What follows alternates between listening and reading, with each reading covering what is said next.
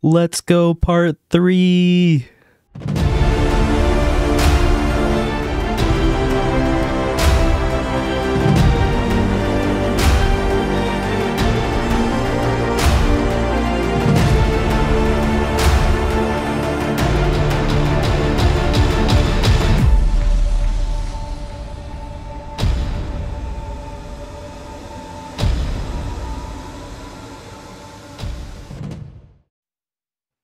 Now, before I get into the actual video, I just want to say I did not make as much progress as I was hoping I would, just because I was at this massive LEGO convention called Brick World Chicago that literally every single LEGO YouTuber is posting on right now.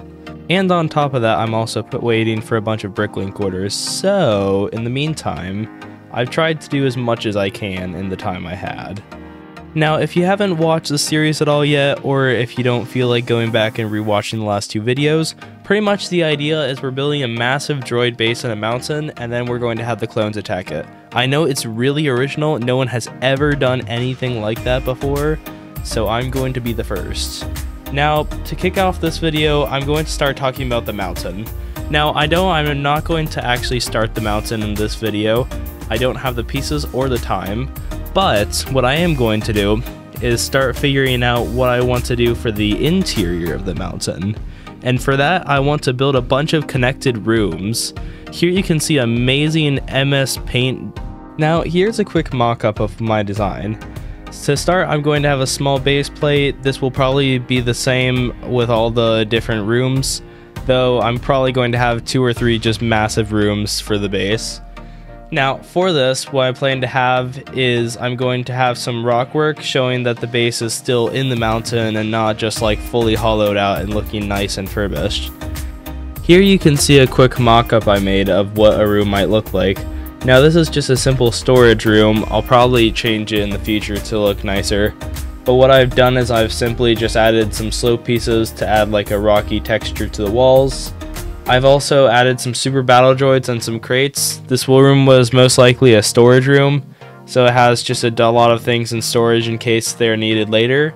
I have this really cool door technique, which I invert 2 plates, and then from there I add the spring-loaded shooter pieces, which adds extra detail to the door. Next, I added this little control panel.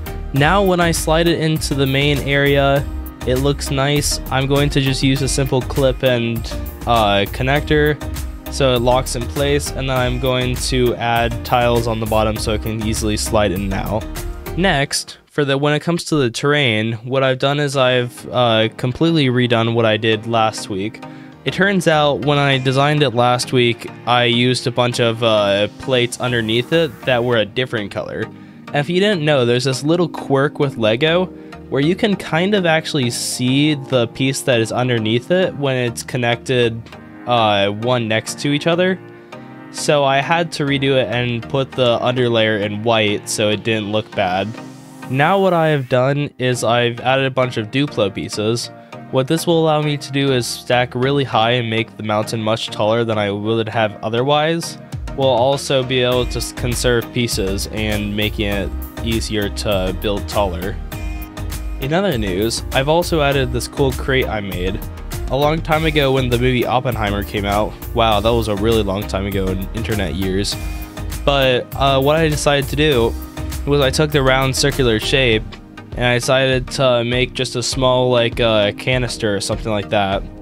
This will probably hold like oil or something, whatever they use to go to hyperspace or something like that. I think it looks pretty cool. Overall, I think I've made a decent amount of progress for this mock. I'm hoping to release a video about Brick World Chicago 2024 next week. That will hopefully be a good video. Yeah, so thank you very much, and can't wait to actually make more progress the week after. Have a great day.